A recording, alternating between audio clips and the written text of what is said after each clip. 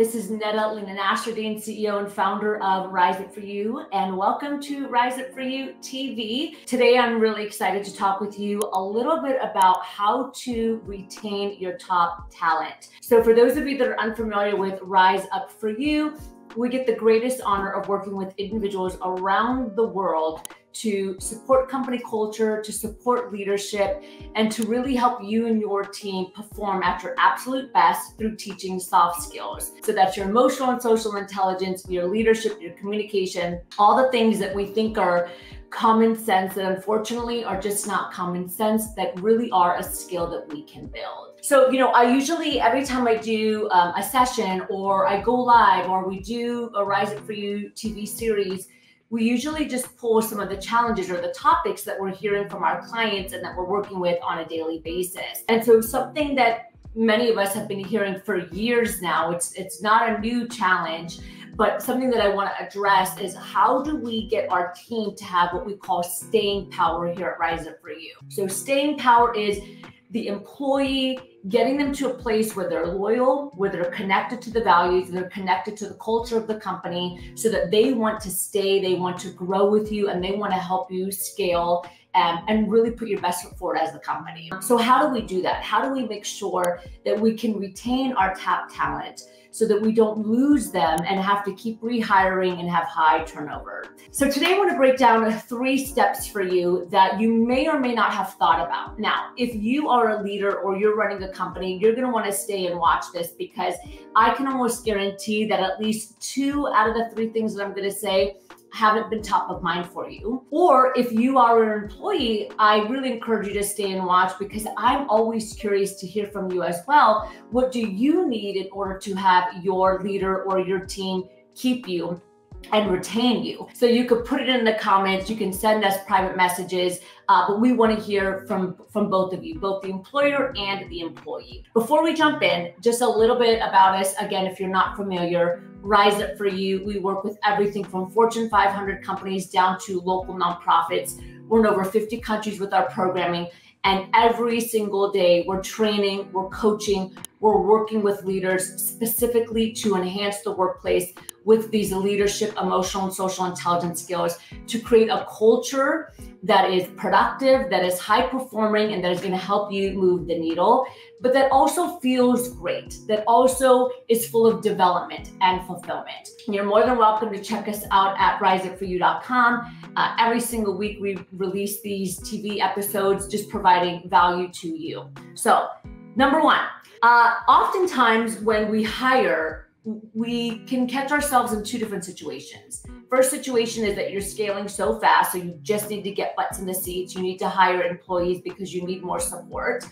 And the second is maybe a team member leaves and you just got to fill that spot, right? Because maybe it's detrimental if you don't. Well, when we hire, oftentimes we can be in a rushing mode. And so there's basic elements to hiring that we forget.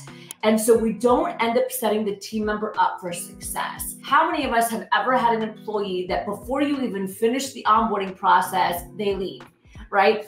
Or maybe you went through the whole onboarding process, they've been with you for a week or 2, and then they just stopped showing up, right? What happened? What went wrong? Now, of course, we know that there's going to be certain situations that you just can't help, that you can't do anything about, but how can we put our best foot forward to minimize situations like that? So step number 1 is setting up your team member for success. What does that look like? First off, I want you to ask yourself, and I also want you to ask the new hire, do they know exactly what their job is? Can they repeat it back to you so that you have full clarity and understanding, that they have full clarity and understanding? How many times have you hired somebody and they still don't really know what they do? They know what their title is, but they don't know what it really means on a day-to-day basis. So it's going to be really critical that you have them repeat back, even if they're an executive, what they believe their job is and what they believe they should be achieving and providing to the organization value-wise. We also want to make sure that they understand what success looks like. So more than just understanding what their job is, what would success look like in their role? What are their KPIs? What are the outcomes that you want to see from them in the next 90 days? Now, if your team member does not have that, that they're probably running around like a chicken with their head cut off, or they're probably not doing or providing the efficiency that you want because they don't really know where they're going. So first and foremost, we need to set up our team member for success. A couple more things. Who's their go-to person? If they do have a question and they do need support, who's the person that's going to provide that for them? This is all a part of step one. And I even have one more point for you on step one, setting them up for success. What does their day look like? So I'm going to hit the ground running on Monday. It's my first day of the job. Maybe it's my second day of the job. What does my day-to-day look like? What should I be doing on a daily basis? Where should I start? Should I start by opening up my email and answering those? Should I start by hitting this project with this team or this division? These things are going to help set up your team for success. What we don't want is your new hire or team member to come into the company and already have stress or feel like they're not being taken care of. Because remember, we associate emotions with the job, right? So if I'm coming into a new company and I'm really excited to work for you, but then suddenly I feel stressed, I feel like I don't know what I'm doing, I feel like no one's really taking care of me and I haven't been set up for success, chances that that person is going to start looking for another job are going to be high, because now they're feeling a certain emotion that's not the best around this job and the company. So before you hire the next person, make sure you know exactly what you want, exactly what they should be doing, exactly what success looks like for them, who the person is that they're going to report to, and be able to say on your first day, this is what should be happening on a day-to-day basis. This is what your day looks like. And if you don't know, then I would hire a consultant or do a ton of research before you hire the person. Meaning maybe it's the first time that you're hiring this role, you're not really sure what it looks like, but you know you just need it. Do as much research as possible so that you can set that team member up for success. That's number one of making sure we can have our team have staying power so that they stay with you. Step number two. Obviously, this is one of my favorite here at Rise Up For You, and that is growing your people, okay? So once somebody becomes a team member, it's still your job as an organization to create an engaging experience, an experience that makes the team member feel like they have somewhere to go, an experience that provides development and growth. Now, I know, the workplace looks very different than it did 20, 30 years ago. Today in the workplace, you're a university, right? You're a counselor. There's all these different roles that you play as a company. It's no longer that the team member just comes to work, do their job, and then leave. Now, maybe some of you like that and you still want that, but that's just not the reality today. And if we want our employees to stay, then we do have to go above and beyond. But by the way, if you're an employee, that also means that you have to go above and beyond. This is always a handshake. So when a company puts their best foot forward, it's also really critical that you as the individual contributor also put your best foot forward, right? Otherwise, it's going to fall apart. So how do we grow our people? Here at Rise Up For You, like I said, we coach and we train every single day on the soft skills, how to lead, how to communicate, how to have confidence, how to be the best that you can be and push your potential through soft skills. It's no longer just about the technical skills. Now, most companies do a great job of growing and developing their team when it comes to the actual technical skill or the job description. But very few companies are growing and developing their team when it comes to the people skills. And the reality is that the person is the professional and the professional is the person. So I always say you can have 3 PhDs, you can have all the knowledge in the world, you can be brilliant technically, you can be amazing at your job function. But if you don't have confidence, if you don't know how to communicate effectively, if you're not able to build relationships with stakeholders, if you're not able to lead and manage and influence and support the people that are around you, all that knowledge is at best maybe going to hit about 50%. So there's still so much opportunity for performance and for potential and for your company to grow with this individual. So we want to make sure that we're providing training and development from both sides, both the technical side and the personal and professional development side when it comes to the human skills. How does your team show up with confidence? How are they building relationships? What's the emotional and social intelligence? So some of you may or may not know that American businesses alone waste $1.2 trillion every single year because of poor communication. 95% of leaders think they're self-aware, but only 10% actually are. And 83% of professionals, they say their number one challenge is self-confidence. Now, I want you to ask yourself, how would your organization be, or what would change positively if it wasn't 95% of leaders that thought they were self-aware, but maybe it was 25% of leaders that actually were self-aware, or even 50%. Or instead of only 83% struggling with self-confidence, what would happen if we brought that number down for your company? Would they communicate more effectively? Would they sell more? Would they be able to show up differently in a room? All of those things can change the performance, the productivity, and of course, the bottom line of your organization and company. So I'm sure you're all familiar with the statistic that says 76% of individuals are disengaged at work. Well, it's not only because they don't like their job, or maybe they don't like their leader. That's the narrative we often hear. But a lot of times it's because maybe that individual doesn't have clarity. Maybe they don't have the tools to understand what their values are and what's in alignment for them. Maybe they don't have the tools to understand what creates fulfillment in them. And so you're hiring all these amazing people that are great technically, but that haven't figured themselves out on a personal level. Now, you might say, Netta, that's not my job. But the harsh reality is, again, that the person is the professional and the professional is the person. And the more you can pour into the individual, the more you're going to benefit the overall organization, the mission, and of course, the profitability and scalability of a company. So that's step number 2. And finally, step number 3, the scary F word, right? The scary F word is that there needs to be a consistent plan to provide feedback for your team.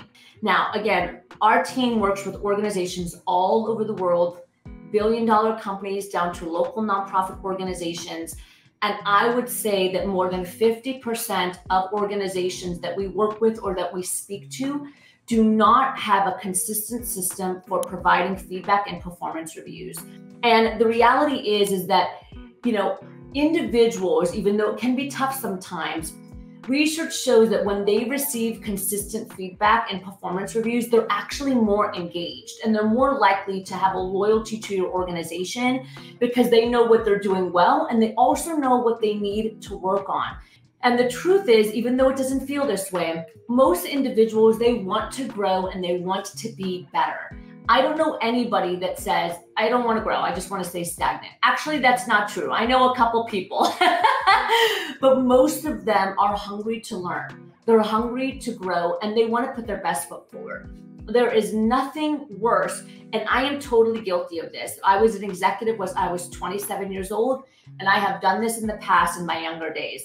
There's nothing worse than doing a performance review for somebody or providing somebody feedback and putting them on a PIP or telling them that they're not doing well, but they've been completely blindsided because you haven't been giving consistent feedback and performance reviews along the way, right? Or somebody that gets fired because they're told that they're not delivering and they're not hitting outcomes, but nobody's been coaching them and mentoring along the way. There's nothing worse than that.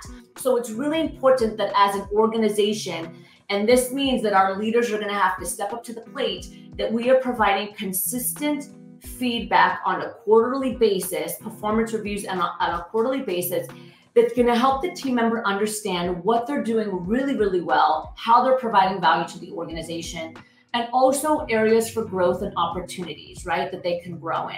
This, again, is going to help provide loyalty to the organization, and the team member is more than likely going to invest more time and energy with the team. But here's the other thing. Beyond having just performance reviews, we want to make sure that we're dripping feedback throughout the weeks, right? So naturally, as human beings, and again, I am completely guilty of this, is that we look for the bad in people, or we look for when they mess up, and then that's what we provide the feedback in. But you and I know that there's probably a billion things that they're doing weekly that are great.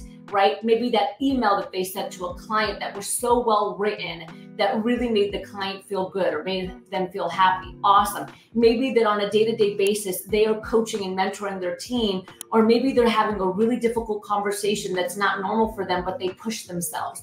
All of those things are great opportunities for you to just say, hey, I saw you do that. Fantastic. Great work. Wonderful, wonderful, wonderful leadership I'm seeing in you. So don't forget that beyond the quarterly performance reviews, we also want to drip feedback, okay? Positive feedback, not fake feedback, positive, authentic feedback, so that when you do give some of that constructive criticism or that feedback, they don't feel like they're not enough because they've been told about the great things that they're doing as well. There's been a ton of, if you're a client of ours, you've heard this before. There was actually 3 bodies of research that were done, completely different. 3 completely different bodies of research, not related, about feedback. One was within the workplace, body of research done about feedback in the workplace. One was in a school, right? So amongst students. And the third body of research was done with married couples. And it showed across the board that when individuals got a 5-to-1 ratio, 5 positive to 1 negative ratio of feedback, that they performed better, they were more positive, and the marriage lasted longer, didn't lead to divorce. Now, that doesn't mean that we want to create fake positive feedback. That doesn't mean that we want to just say, oh, you look great today. We really want to look at our team and identify what are the great things that they're doing on a day-to-day basis. Then I can let them know and remind them, hey, keep doing that. I love that, right? If you see something that they're doing that you love or that you want them to keep, that's a great opportunity for you to provide that positive feedback and say, that email that you wrote to the client, that was a great email. Keep that template because I really liked that. Then again, when you are ready to give some feedback that maybe is not so great, you've already let them know some of the awesome things that they're doing. Remember, 83% of professionals, they struggle with self-confidence. So sometimes when they get feedback and all they hear is negative feedback, automatically their good brain is going to go to the I'm not enough place. They're going to go into that mindset of like, I'm just not enough for this job. Like, why am I here? I'm not good enough. And then they leave. And remember, today's show is all about how do we help our team have staying power. Staying power, okay? It's easy to start something. It's much more difficult to stay, but we want to give them reasons to stay, okay? So today's top 3 tips, hi Saha, is that we want to set our team up for success. Make sure they have a ton of clarity, that they have a mentor they can go to, that they know what they should be doing on a day-to-day basis when they start with your company, that you're creating an experience once they do start with the company, that there's experience happening, there's growth happening, there's development happening, and that you are providing consistent feedback and performance reviews so that they know how they're doing in the organization and that they can continue to accelerate and grow. And I'm going to give you a bonus tip. Okay, so that was 3. I'm going to give you a bonus tip. You know, we understand it's very competitive, and sometimes people get poached from organizations, or they're being offered maybe double the salary, and you just can't compete with that. And we get that, right? And it depends on the person's value. Some people will say, this organization is so awesome. It feels great. Even if I get offered $30,000, I'm not going to jump because this is my value. This is what I care for. But we do understand that it's competitive. So being able to show the team member where they can grow in your company and like how they can accelerate is going to be important. Now, we often hear from leaders, yeah, but there is no next step financially, or there is no next step. Like they're at the top of that role in the company, right? Especially if we're talking about like middle management, supervisor roles, or maybe even entry level. There's not a lot of like, once we get to the top of the organization, you and I both know that it gets smaller, right? Usually an organization starts heavy at the bottom and then it gets smaller to the top when we're with the C-suite executive team. But I want to really encourage you to think more critically and more creatively. How could we provide opportunities of growth within the company that don't necessarily have to do with the job title or with financial compensation? How do we create opportunities for them to maybe lead a project or to practice intrapreneurship. Intrapreneurship is when individuals come together and they're basically like building a product or a business within a business already, right? So this is their opportunity to think creatively, or opportunities for them to build initiatives like maybe ERG groups if you don't have them already, or going out into the community and creating corporate social responsibility. So I really encourage you to think, what are opportunities for growth and development? Even if you think that there's nowhere to go in the org chart, or maybe financially there's nowhere to go, there's always opportunities for growth. You just have to think a little more creatively and critically to get your team to buy in and engage. So my friends, my name again is Nedalina Nasruddin. I'm the CEO and I'm the founder of Rise Up For You, and you are watching the Rise Up For You TV series. I'm going live every single week. We are launching a number of videos on YouTube, on our podcast, so that you can be your best and so that your team can be your best. So if you haven't already, make sure you head over to Rise Up For You YouTube channel, click subscribe. And thank you to everyone. This week we hit over 40,000 subscribers on YouTube. So thank you for those of you that are subscribed into our community. We love you. And also make sure you head over to any podcast platform, click subscribe to the Rise Up For You podcast. It's free content every single week so that you and your team can be your absolute best. Here at Rise Up For You, we're all about the entire person. So it's not only about helping you professionally get to the next level with soft skills, but remember, soft skills, they cross over in a personal life too, right? The person is the professional and the professional is the person.